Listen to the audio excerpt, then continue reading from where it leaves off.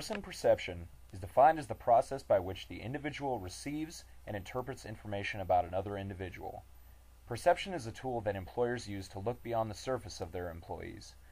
Many would assume that the perceptual process is a passive process, when in fact it requires much activity on the part of both the subject and the perceiver.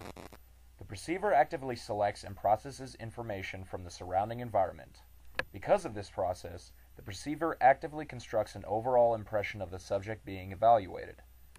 The accuracy of perception is quite important in the business world today when it comes to interviewing, evaluating, or simply talking with employees.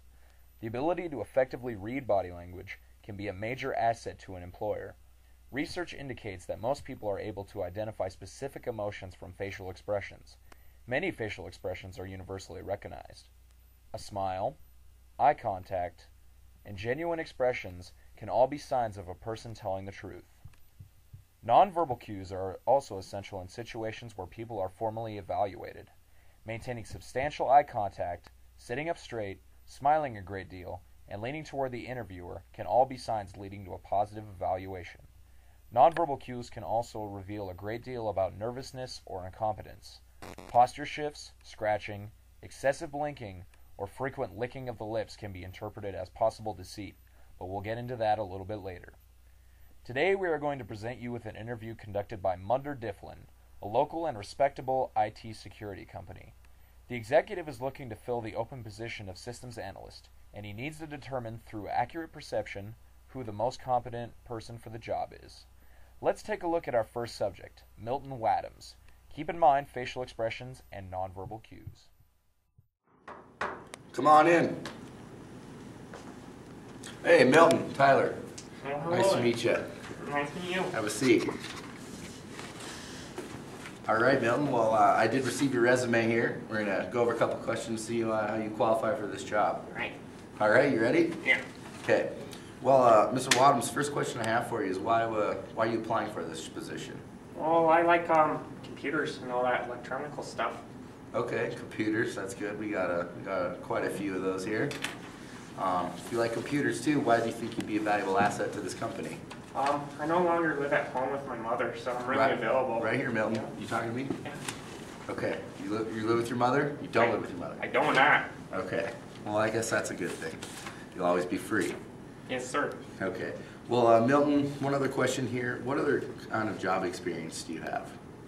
I used to work at Initech.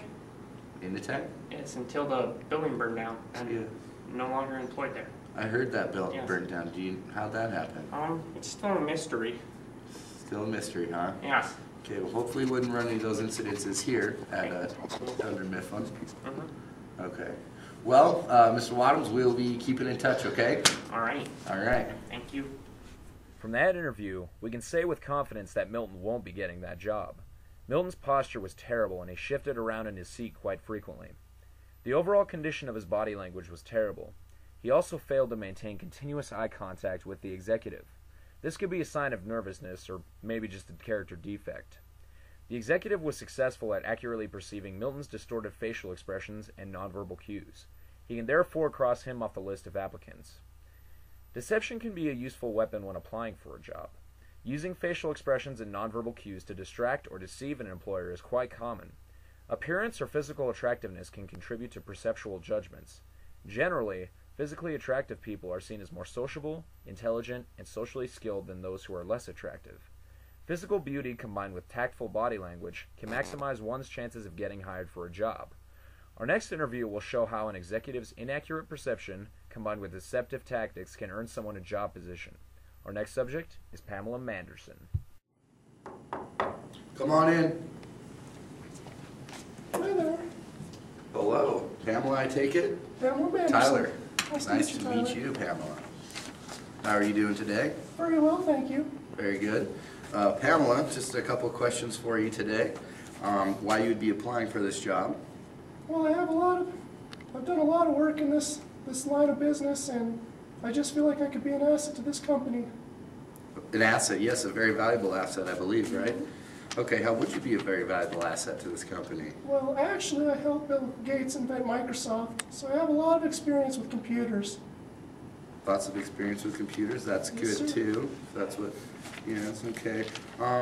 Well, Pamela, one other question. What other work experience do you have? Um, well, I worked at a Red Robin in high school, but Oh, Red Robin. yeah, since then, really, when me and Bill Gates hit it off, it just was big. Bill Gates, huh? Mhm. Well, you do sound like you have lots of experience, and we could probably use someone like you around here. Pamela, I'm really glad you stopped in. You look fabulous. We will be contacting you, and if you need any, if you have any other questions, here's my personal phone number. Just go ahead and give me a call anytime. Oh, thank you so much, Tyler. Nice. As you just saw, our executive's perception was distorted due to the physical attractiveness of Miss Manderson. Pamela also used deliberate nonverbal cues to evoke a positive interview experience. She was poised towards the executive and maintained a constant level of eye contact. Prolonged eye contact, such as staring, has a socially arousing but disruptive effect on employees. Will she be getting the job? Time will tell. Inaccurate perception can also be caused by misleading or distorted information relying solely on the perceiver. We will next take a look at some obstacles to accurate perception. There are many barriers to the accurate perception of others' behavior, but let us take, for example, stereotyping. Stereotypes are judgments of others that are based on group membership.